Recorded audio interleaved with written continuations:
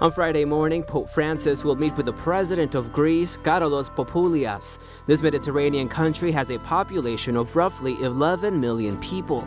Most of them are Orthodox Christian, 98% belong to the Greek Orthodox Church, whereas the remaining 2% are Muslim or from another confession.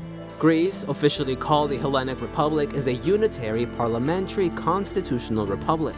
Karolos Papoulias has been its president since 2005 and Antonis Samaras its prime minister since 2012.